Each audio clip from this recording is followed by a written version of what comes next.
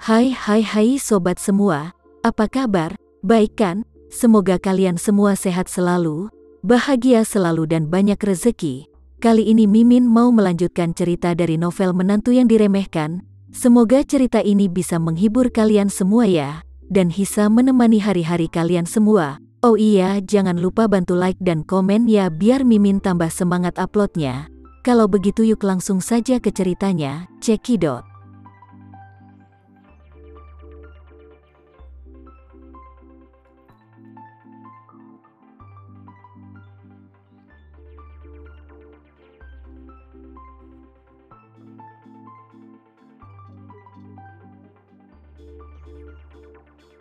Arkan berkata dengan suara rendah dengan wajah pahit, "Ayah, aku takut.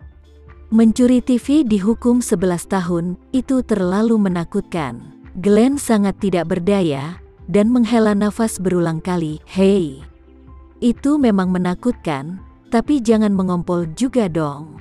Sekarang lihat, celanaku basah semua olehmu." Mulut Arkan menjadi rata dan suaranya tercekat, "Ayah, maafkan aku. Aku benar-benar tidak bisa menahannya. Aku berjanji untuk tidak melakukannya lagi." Glenn mengangguk getir, dan berkata dengan suara rendah, "Apa kamu dengar semua yang dikatakan petugas polisi? Apa gunanya melaporkan 200.000 ke polisi? Apa gunanya?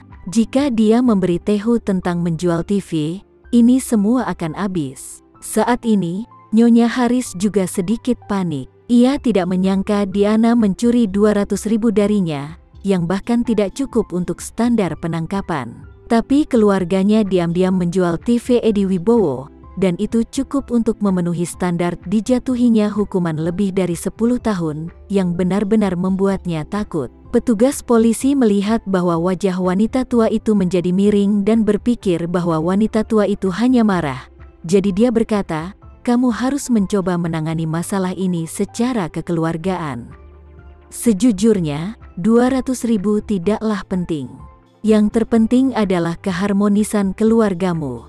Jangan sampai 200.000 mengubah segalanya."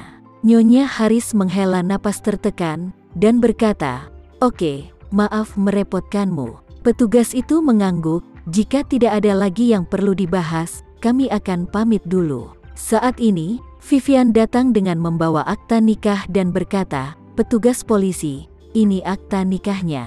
Nyonya Haris dengan marah berkata, "Akta nikah apa yang masih kamu miliki?"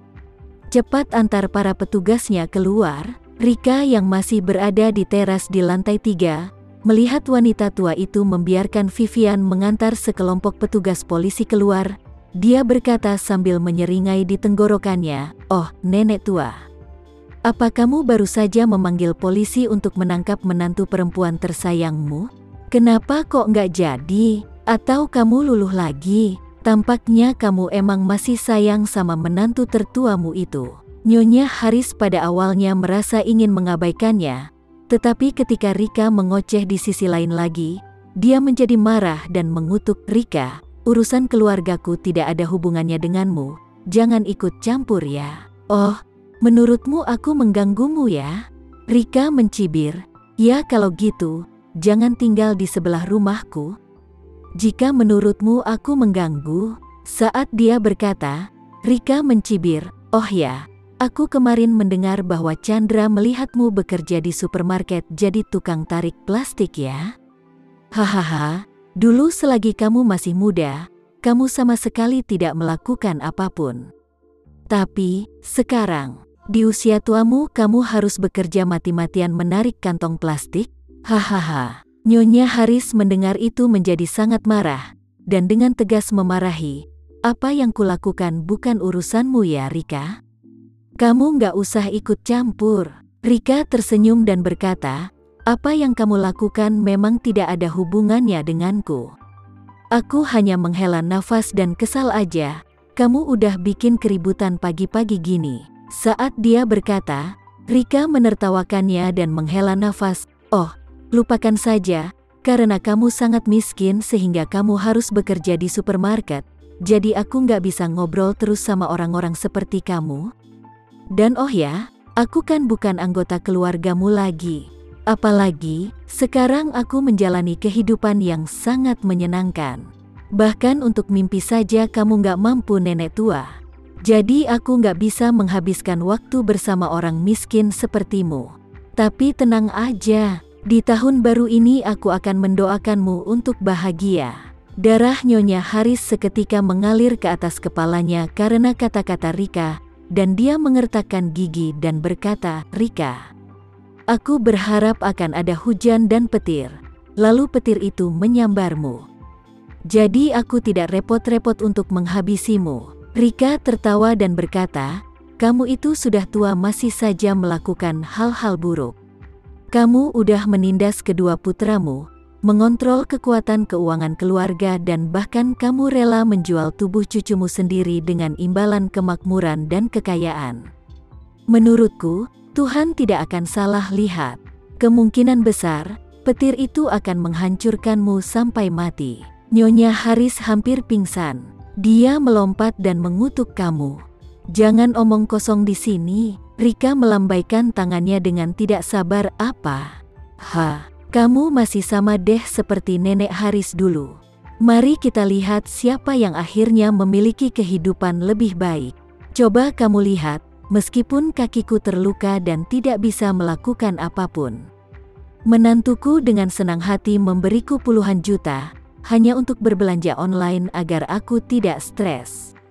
Sementara kamu sangat miskin, bahkan kamu harus bekerja di supermarket. Bukankah ini terlihat jelas perbedaan antara burung phoenix dan burung pegar?" Nyonya Haris jadi terengah-engah. Dia benar-benar tidak bisa berkata-kata. Dia hanya merasakan tekanan darahnya tiba-tiba naik dan langsung mengalir ke dahinya. Pada saat ini, Rika tidak berencana untuk melepaskannya dan mencibir, "Hei nenek tua, jika kamu benar-benar miskin dan tidak bisa makan, aku bisa memberimu solusi. Jangan lupa bahwa kamu pernah mendekam di pusat penahanan pada awalnya. Di sana, ada Nana dan yang lainnya yang siap melindungimu.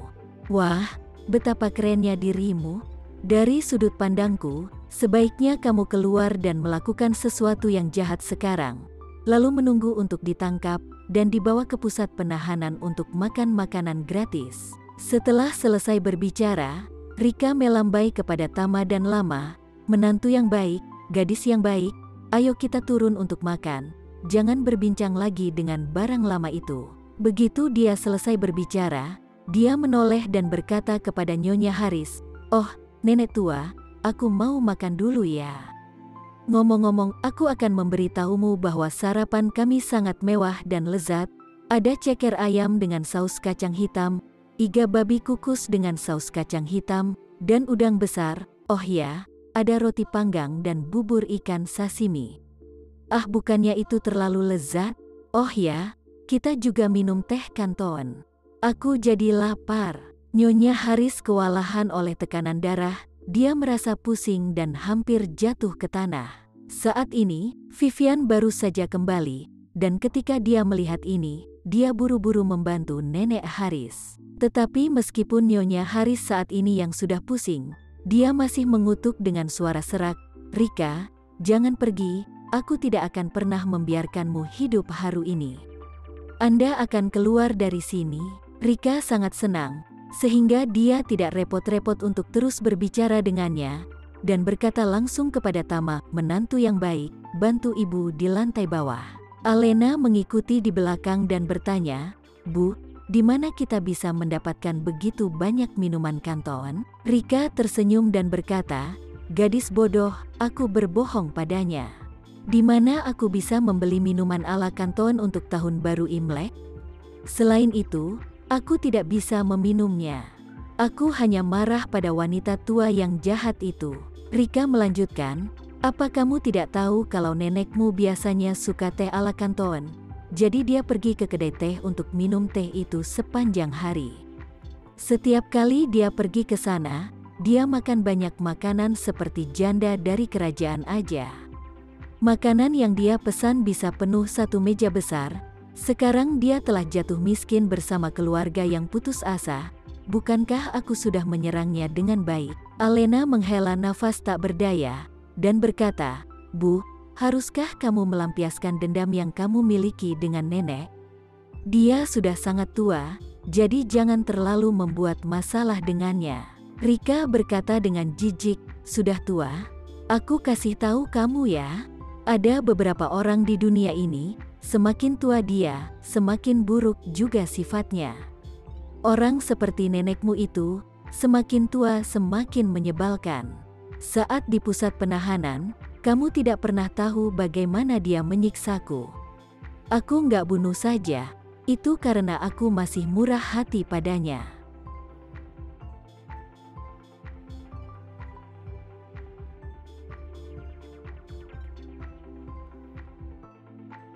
Sekian dulu ya cerita kali ini, kita lanjutkan lagi ceritanya di lain waktu. Oh iya, bagaimana menurut kalian? Semoga bisa sedikit menghibur kalian semua. Jangan lupa like, share dan komen ya. Untuk teman-teman yang baru nonton, jangan lupa subscribe-nya. Hehehe, kalau ada teman-teman yang ingin gabung langganan bisa langsung gabung saja untuk dapat fitur yang menarik dan sedikit membantu Mimin. Terima kasih sudah menonton, sampai jumpa lagi. Bye.